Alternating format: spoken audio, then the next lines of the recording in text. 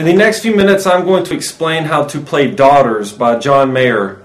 Before we begin, I would like to say that I am in standard tuning and I'm going to refer to my strings by their letter names.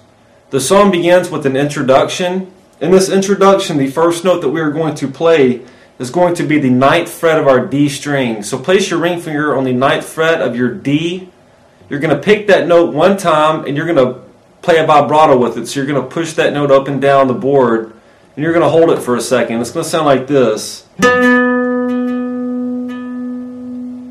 After that, what you're going to do is you're going to leave your ring finger where it is, and it is on the 9th fret of your D.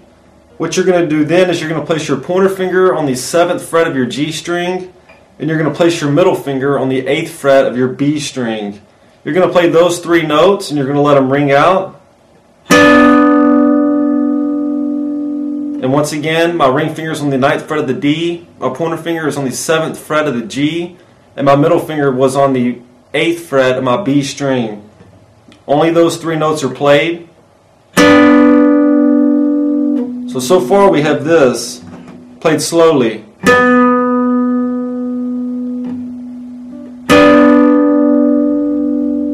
Then what we're going to do is our pointer finger, when we played that last chord, it was here on the 7th fret of your G string. You're going to leave it right there. What you're going to do is you're going to play that note, and with it you're going to stretch your pinky out to the 11th fret of your D string. So you're going to play the 11th fret of your D, and you're going to stretch, and you're going to also be playing the 7th fret of your G string. Those two notes are played. So far, all together.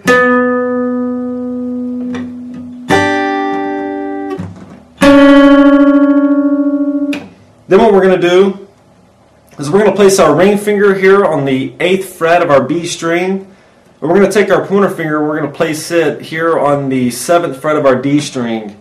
You're going to play your B string first, then you're going to play your D string, then play your B again, then play your D once more, and then after that you're going to drop your pointer finger down here to the 7th fret of your B and you're going to play it with the vibrato.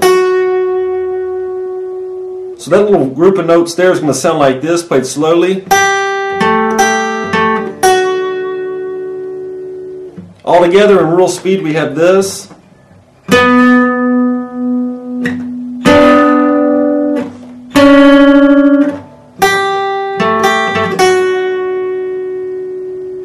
Then what we're going to do is we're going to come back and we're going to play that 9th fret of our D string once again with the vibrato. Then you're going to place your pointer finger on the 6th fret of your G string. You're going to play it and you're going to hammer on to the 7th fret. After that, you're going to play the 9th fret of your D string once again with the vibrato. So far, all together, we have this.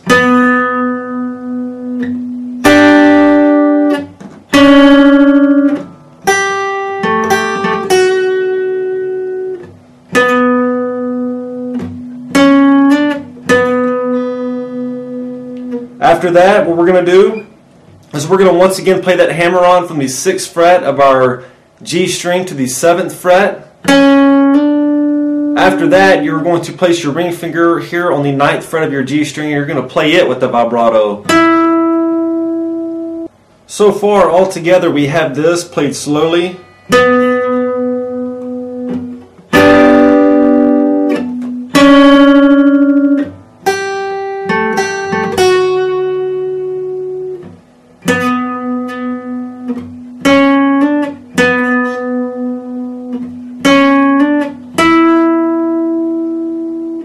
And then to end the introduction, what you're going to do is you're going to place your pointer finger on the 7th fret of your B string.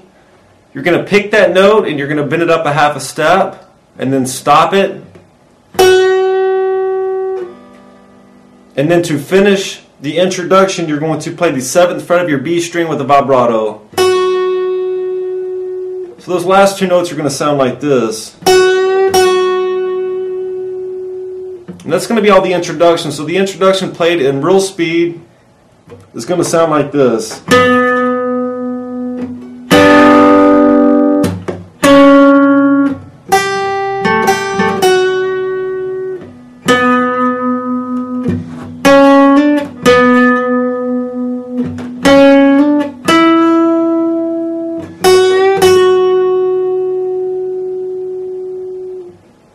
For verse 1, I have broken it down into 4 parts. In the first part, it is going to contain 4 chords. The first is going to be a B minor 7 add 4.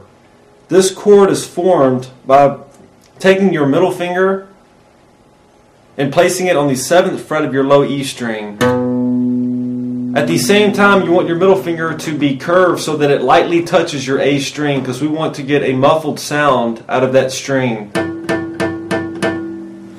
Then what you're going to do is you're going to take your ring finger and place it on the 7th fret of your D string, and your pinky is going to go below it on the 7th fret of your G string. That's going to make up the B minor 7 add 4. A common note in all of these chords is going to be the 7th fret of your G string. So your pinky is never going to leave this note. So you're going to continue to press down on the 7th fret of your G with your pinky throughout all these chords. So we just played our B minor 7 add 4. The second chord is going to be an E minor 7. We're going to play this by placing our pointer finger on the 5th fret of our D. Our pinky is still on the 7th fret of the G, and we're going to play our bottom 2 strings open. So be sure that your pinky's curved so that it does not touch your bottom 2 strings. That's going to be the second chord. It is known as the E minor 7. The third chord is going to be an E minor 7 with an A in the bass. So what we're going to do is we're going to just be playing the same formation. However, the only difference is going to be that we are going to include our open A string. So it's going to sound like this. And the fourth chord used in part 1 of verse 1 is going to be a D major chord. Once again, your pinky stays here on the 7th fret of your G string. You're going to place your pointer finger on the 4th fret of your D, and your middle finger is going to go on the 5th fret of your A. And that's going to make up the D major chord in this position. Our strum pattern, we're going to strum each chord down, down, up, down, down, and then down, up, down, up. It will sound like this.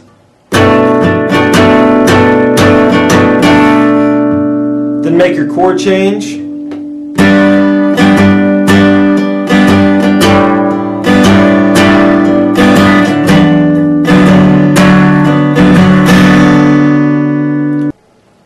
Part 2 of verse 1, what we're going to do is we're going to play the same chords as we did in verse 1 in exactly the same way that we strummed them.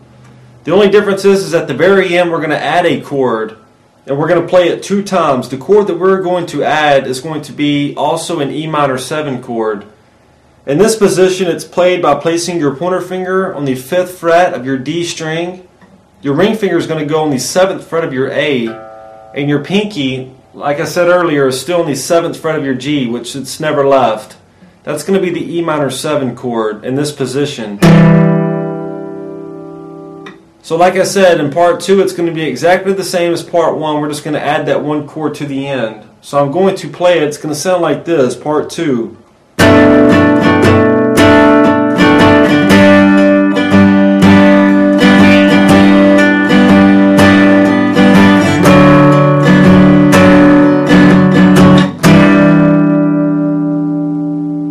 And then part 3 is going to be exactly the same as part 2.